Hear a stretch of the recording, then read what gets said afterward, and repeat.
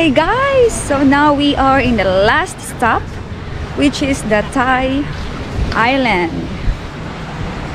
And ano lang, mag-relax lang kami, and then if you wanna go to the bar and have a drink, and we will stay here for an hour and a half, right baby?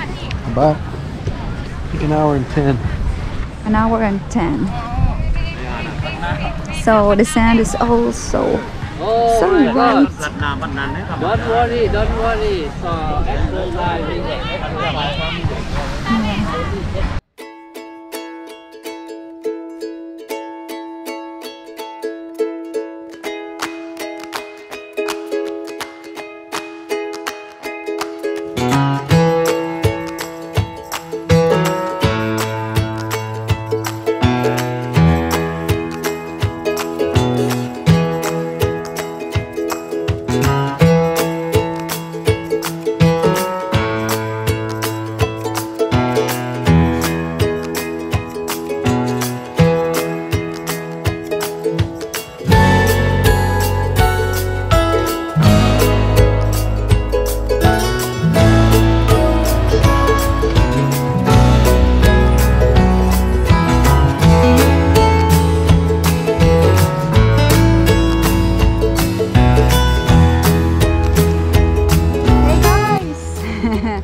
Hey. So this is our last 30 minutes in this island. So here, so we had a drink on that bar there. So now we're gonna look what? A reggae bar. A reggae. I thought you said we gay. I said what? Yeah, so we're gonna take photos here and videos over here.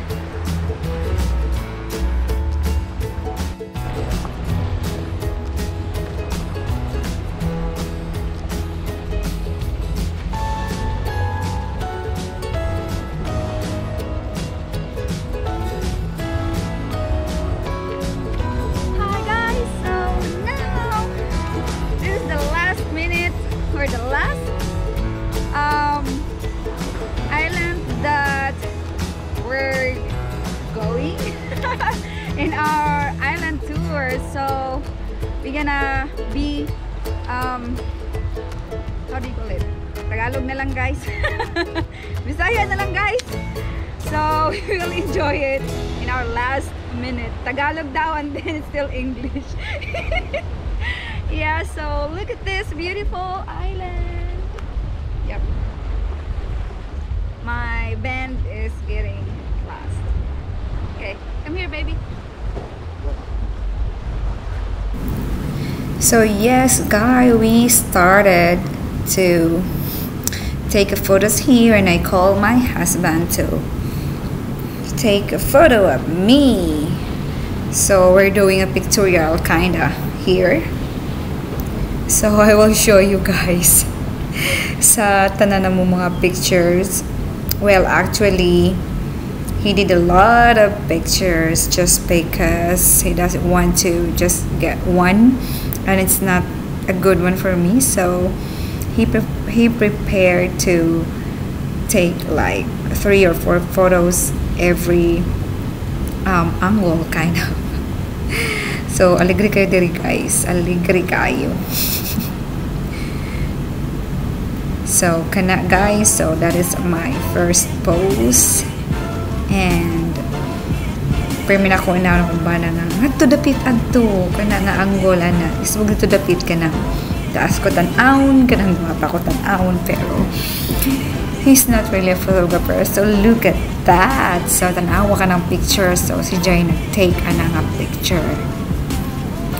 Mura sad siya professional.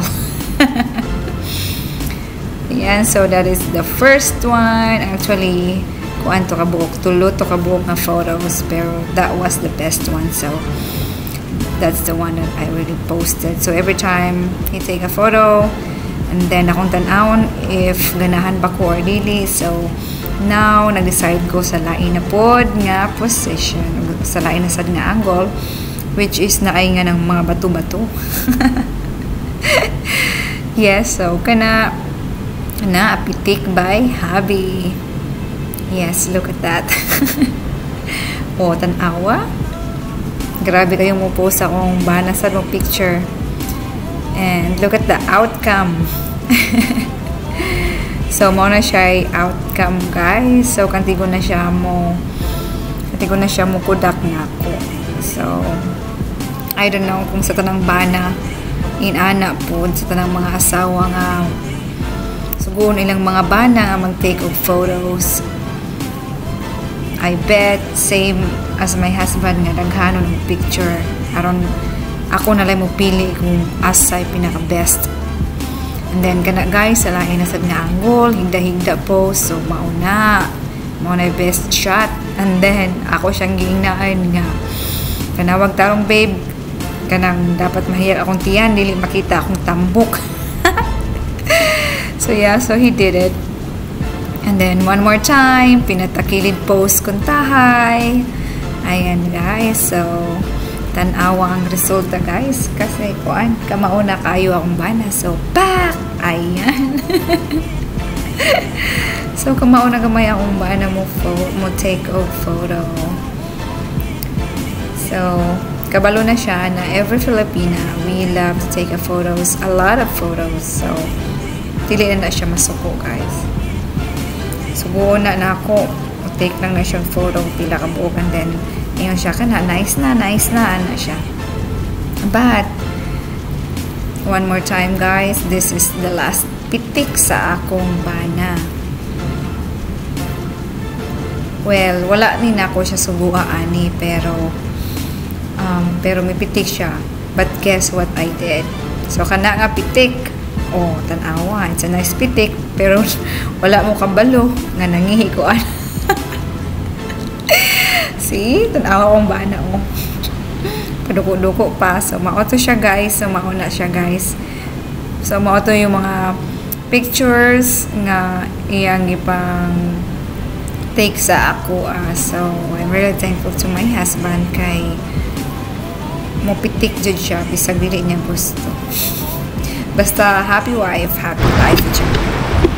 Hey guys, so we are ready to go back to our boat and then go back to our hotel. Yeah. Here.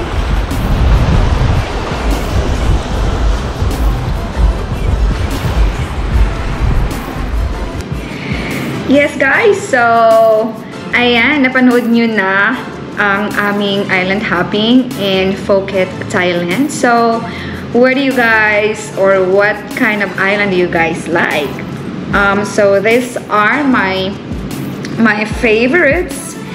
As you remember, we went to Khai Island in Monkey Beach, in Maya Bay, and then Viking Cave, and then we went to Pili Lagoon, and then to Lo Sama Bay. So the two islands that I really like is the Pili Lagoon, which I jumped. If you remember, guys, I jumped from the boat, so that was so much fun. And then here, this is the video. This is the short video, and which is the Pili Lagoon. And then my favorite is the Maya Bay. If I will, the one will choose where I want to leave. If we will have a chance, I will absolutely leave or stay in Maya Bay. So as you can see, like how gorgeous Maya Bay is.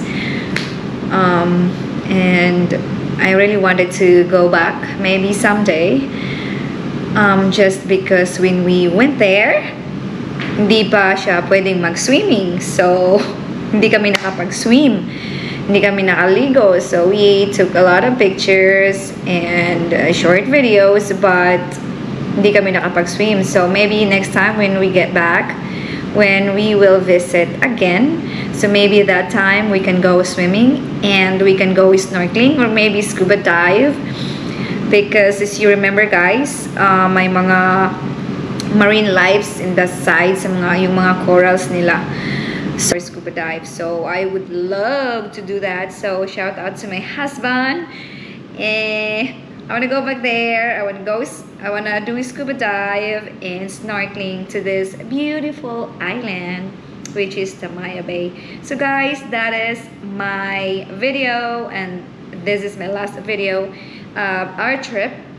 So hopefully guys, you like all my videos, all our videos. I still have a lot of videos to edit and show you guys the beautiful country, Thailand. And yeah, see you in my next vlog. Thank you so much guys for watching, and to all my friends and supporters out there, I love you. Yep, sending my love, and I will see you guys again. Thank you. Bye.